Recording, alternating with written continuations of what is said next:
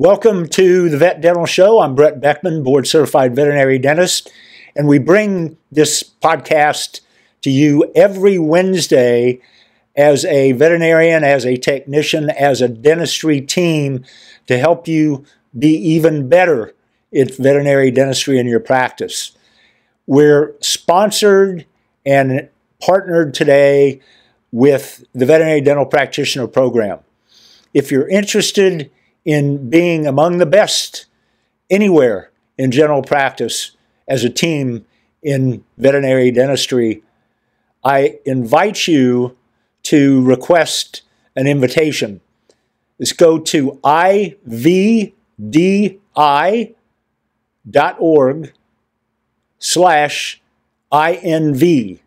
like invitation, first three letters INV. So IVDI, International Veterinary Dentistry Institute, ivdi.org/INV, and we'll get you the information that you need.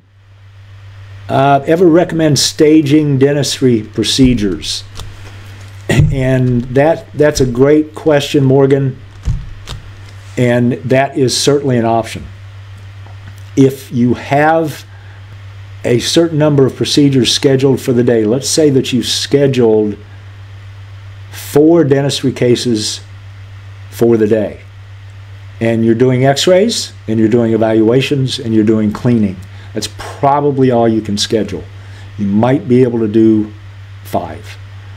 But if you're doing that type of approach, then, or if you're maybe doing 1 or 2 cases a day, you don't have time to do these cases in the way that I've described, where you're doing flaps, surgical extractions, cleaning up, and suturing multiple teeth, which most of these small breed dogs and cats with perio and or tooth resorption are.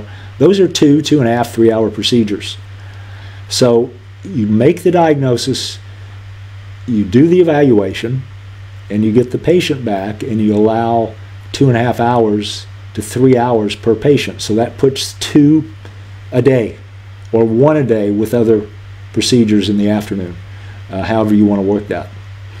If you get into a case, and let's say that you're pretty proficient, but you have a case that's going to require extracting all the teeth that you've either evaluated and you're going right into the procedure, or you've evaluated and you're getting back, you can certainly let the owner know that this is very likely going to be multiple or 2 procedures that will need to get the patient back in a month and do the other side.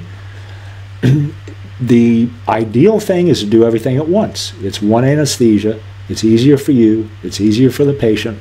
It's easier for the owner. If you can do it, it's obviously better to do it in one go. The patient parameters from a physiologic standpoint are super important. And that's where our super light anesthetic regimen, where we have a palpebral reflex and we have a patient that is breathing rapidly, we've got blood pressure that's normal, all the physiologic parameters are great, and they're warm.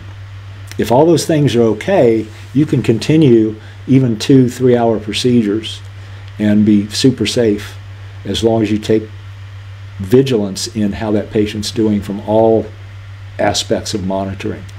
And we do that in our practice if we can on every patient. We want those patients out and back to the owner, and we don't have to bring them back for another induction and another recovery, which is indeed time consuming, and as far as anesthesiologists go, the most critical part of the anesthetic procedure. So we want to eliminate that if we can. But if you can't, you can't. And those are the circumstances where you might want to stage the procedure. So great question there. Amy, is doxirobe beneficial for use without bone graft material? Would you still place sutures to hold it in place? And that has been updated recently, and we'll discuss that at some point in the future in other cases or podcasts. And to answer that question in a brief synopsis, there was a study done, the AMC in New York City, Django Martel and his colleagues did a study that looked at doxirobe and looked at clindoral after root planing and subgingival curettage for defects in attached gingiva with probing that were abnormal, and they found that there's no benefit to doxirobe or clindoral in the pocket versus root planing and scaling alone. We've used doxirobe for years for that, but we don't use it anymore based on that study. So that's a personal decision, and it's based on research that was done by veterinary dentists, PhDs, and they did the research model was very well formed and constructed. So that's how we approach our cases now. We don't use doxirobe for that. We do use it for a membrane on top of our bone grafts. Megan, similar question. What is the success rate between using a blood clot naturally and the bone graft material? Does this increase patient comfort and quicken healing? So in response to both of those questions, the success rate with a blood clot and bone graft are similar. The healing doesn't happen any faster with a bone graft. It may be a little slower actually, but the benefit of the bone graft is that that bone graft allows us to place that bone graft material up to the level of the marginal bone.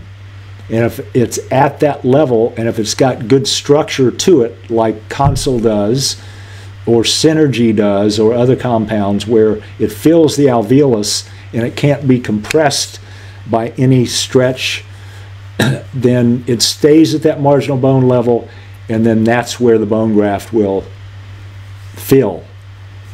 Blood clots will retract some. So in a year, research shows in humans over and over again, periodontal research from many decades back, that blood clots are great bone grafts, but you're going to get some organization of that blood clot, and you're going to lose 1 to 2 millimeters of bone as it organizes and retracts from the margin of the bone that otherwise is maintained by your bone graft.